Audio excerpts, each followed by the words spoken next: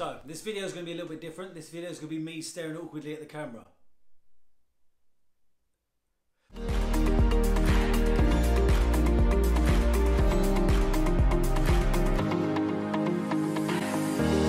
No, I'm just kidding. I'm actually going to talk to the camera. That's how different this video is going to be. I'm just going to talk to the camera. Because in this game, life, personal training, things like that, a lot of stuff seems unrelatable. People with things like these, muscles and this, chest, George Best, bird's nest, all this stuff, seems like it's something that these people have had for their whole lives. Since they've been growing up, they've always been a fit and active, on-the-go person. Well, that, no, wrong, is not me. Now, I've done a video like this years ago, a little small one on my Facebook page, but I thought, you know what, I'm going to do it again. And because I'm a little older, a little more wiser, I could probably articulate myself a little bit more about the way I felt and growing up and how I got to this stage of my life right now. So, I was born here in England and then I moved to America.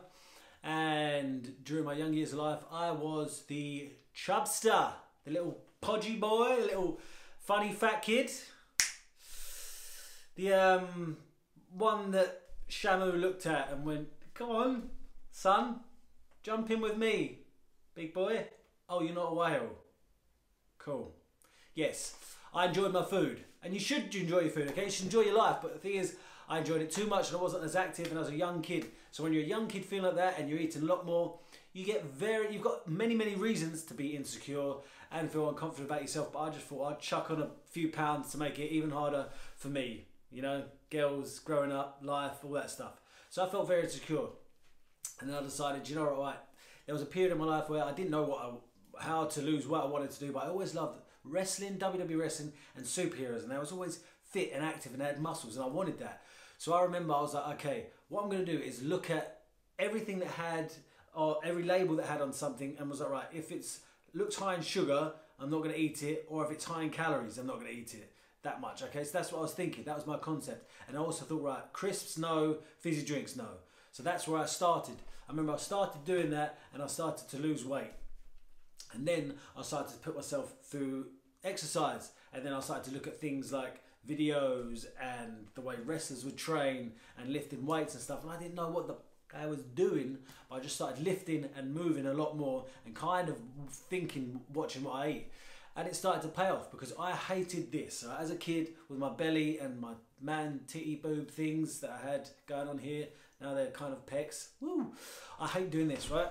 Always this, checking my t-shirt, making sure it wasn't stuck in my fat creases as I sat down. So I'd sit down, I'd always check. I'd go swimming, always fully clothed. There's no way you're gonna get a tan fully clothed, right? Even if your dad is dark skinned, which mine is, thanks Dad. So when I do get tan now, I'm like, well, you get proper black and tan and that, but thing is then there's no way you're gonna get tan, right? I used to hate it. And going in water with clothes, coming out, water with clothes, is just more shit to dry. So I didn't like any of that stuff. Felt very insecure and unconfident about myself. Then the later in life I started, like I say, be more active, more movement. And then I went through multiple jobs. My whole career, my whole dream of life, to continue, obviously to be happy. Now I'm in that mindset. But it's also, I wanted to perform. I wanted to tell stories. I've always enjoyed entertaining people. I've always enjoyed putting a smile on people's faces, taking a story, performing it, being the silly one, being the one where all eyes are on them. Thank you. Like now, all eyes on me. 15, 16, 17, 18 views. Don't care. It's going to go up. Trust me. This is my word right now. These YouTube videos are going to go sky high. And my confidence is going to stay leveled out. Because I'm just a leveled, focused man. But anyway. Yeah, so I started to move and started to be active. And wanted to... So anyway, what was I saying? I've already done that moving active stuff. I wanted to be an actor. Then also I was like, what else do I like to supplement my acting? Because as actors out there know, when auditions are good, they're good, and when they're not, you're going through peaks and valleys, and a lot of times valleys, and there's so many no's. So I was like, right, let's get into fitness because I enjoy doing that. I know the way it made me feel when I started to lose weight and put on muscle and gain that confidence and go, do you know what, I am kind of worthy. I can see some shape. I do feel good about myself. I am starting to understand food a bit more. So then I was like, right, let's try and project that onto other people because I know how it feels to feel unconfident and insecure. So I got into fitness, become a personal trainer, and it's been great. It's been an amazing thing that I've now doing. And I partnered that wellness of the body I then literally move myself up to wellness of the mind. And then I realized that this is the most powerful thing. Like, one thing that I can say, I'd recommend for people to try and do every single day is meditation. Now, I know meditation has this stigma of spirituality and all that stuff around it. I get it. But if you want to scrap all that stuff, like that side of it, it's training. You're training the mind to do something every day for you. If you don't want to do meditation, maybe read a book. But the meditation puts you in a zone of constantly getting yourself in this focused mind frame. This zone where you go, right, do you know what? All that noise, all that stuff, I'm going to channel it to calm, and I'm going to try and move forward in that calm state. Right? Just imagine this. Say you're walking in to a meeting or an interview or something with that loud, noisy, crazy mind. You're not going to be able to present the best version of yourself. But say you're walking into a meeting or a boardroom meeting with other people, and you've got a quiet mind, and you're calm, and you're collected, and you look subdued, and they don't know what's going on inside you because you're just there, you're focused, you're calm, you're centered. You can come up with some amazing things because you're clear and you've got clarity. And that honestly has been one of the best things for me. And meditation of the mind, yes, that's my fitness from up there. That's what I work out for up there, and I read a lot of books and things.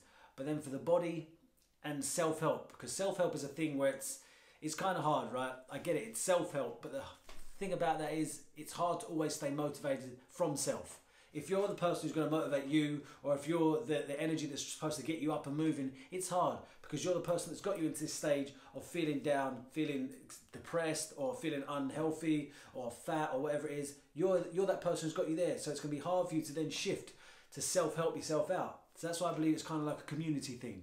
That's why you want to surround yourself with people that are going to build you up, and surround yourself with an essence and a community that are going to go, right, I'm going to hold you accountable, you can hold them accountable. And that's also where things like personal trainers come in, that people have them. They create a little community around them, a support system, they ask for help, they seek the help, and then it becomes a real amazing thing for their life.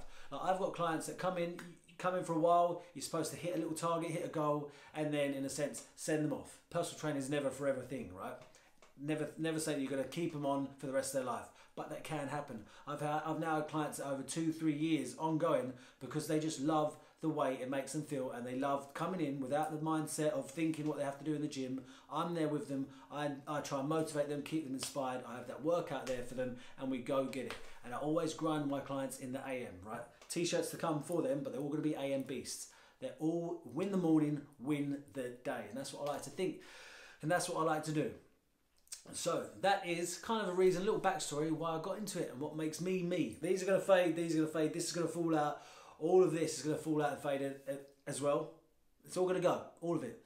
So try and focus and get a nice, focused, calm, happy mindset, and let the body follow. Wellness of the mind, wellness of the body, right? You want to keep this moving. So yes, this might fade, but keep it moving. Keep those muscles lifting, keep your joints flowing, because they might deteriorate a little bit, but you can keep on top of it. And if you don't use it, you lose it. You can have a happy, long, fulfilling life with a body that works for you and a mindset that is just as strong on top of it, okay? Partner your whole self together from top to toe, because you are worthy. You are worthy, and you deserve to see what yourself is like at 110%. And those people around you that you love deserve to see what you're like at 110%. And you know what? They deserve to see you maybe flexing. If you want to flex at them, flex. Feel good. Earn it. You see people that post stuff on social media. Yes, there's a lot of BS stuff. It's highlight reels. But then you see people that post stuff, and then you get people that kind of hate on them. They've got to understand, these people that post some things, man, they've worked their asses off to get where they're at. So if you feel good about yourself, if you have self-love, take that photo, put it out there if it makes you feel good. But I'm saying, but what also, don't put things out there if you're seeking people's justification for if you're worthy or not, right? That's something you shouldn't do. But if you feel good about yourself, post it, let the world see it, and leave it as it is. But just know that you're worthy, know that you are enough, and know that things can change if you put your mindset to it and change, right? So that's why I become a personal trainer. That's my why. That's why I do my things. I want to love the world. Hopefully the world loves me back. Like it, subscribe it to this channel. Go on, click that button, press it now. You see it, if it says subscribe and there's no D on it, be a bit kinky and throw a bit of D on there. Go on, give it the D. That button wants the D. It wants the D, right? Press it. All love. Thank you for watching. Peace out. Video coming Friday again. Yeah.